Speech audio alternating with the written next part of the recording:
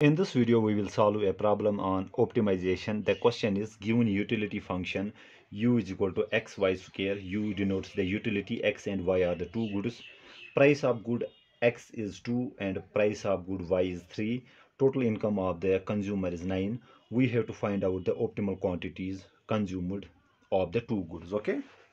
So the question is, we want to maximize this utility of the consumer subject to its budget constraint. Okay, so we want to maximize utility of a consumer which is derived from the consumption of good x and y subject to the budget constraint. What will be the budget constraint? Simple thing, price of good x times units of good x plus price of good y times units of good y should be equal to its income. That means income should be exhausted on the two goods. Okay, so price of x is being given as 2, I have written here, into x plus price of good y is 3, that's 3y is equal to income of the consumer is 9, I have written here 9.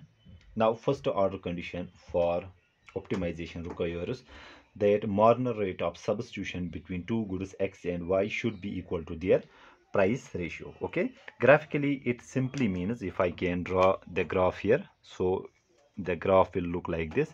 Let us say we have units of good x on the horizontal axis, units of good y on vertical axis. Okay, so we are being given the budget constraint, this 2x plus 3y is equal to 9. Let us say this is our budget constraint.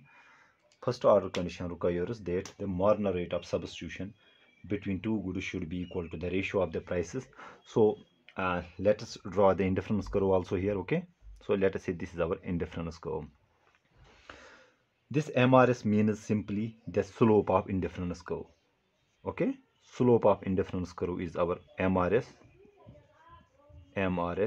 and it should be equal to the slope of the budget line, what we call the ratio of the price. Okay, it should be equal to the ratio of the price px upon py, and graphically it means the point where our budget constraint or budget line is tangent to the indifference curve, corresponding to that point we will have the optimal quantities of the two goods. Okay, so marginal rate of substitution is equal to simply the marginal utility of good x upon marginal utility of good y should be equal to price of x upon price of y.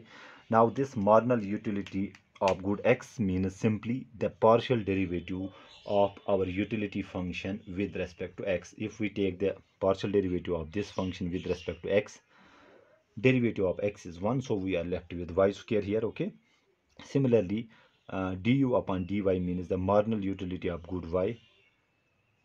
Okay, so this will come out to be, if we take the derivative of this function with respect to y, so this derivative of y square will be 2y, so we will get 2xy. It should be equal to the ratio of the prices. That means price of good x is 2, price of good y is 3, so this is equal to 2 upon 3.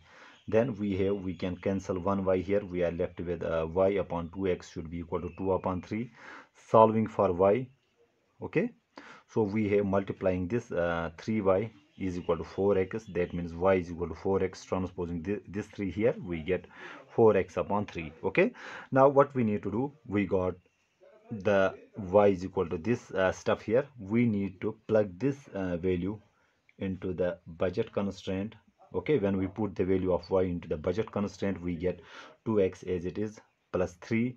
In place of y, we write this value of y should be equal to 9. So 2x plus this 3 and 3 will get cancelled, we are left with 4x here, so 2x plus 4x is 9. That means 6x is equal to 9, which gives us x is equal to 9 upon 6, which is 3 upon 2. That means optimal quantity of good x is equal to 3 upon 2, 3 upon 2. Okay, now again we need to put the value of x is equal to 3 upon 2 either into our budget constraint, or we can put simply in this where y is equal to 4x upon 3. So I have just plugged the optimal value of x is equal to 3 upon 2 in this equation. You can put it back into the budget constraint or in this equation, so it is your discretion here.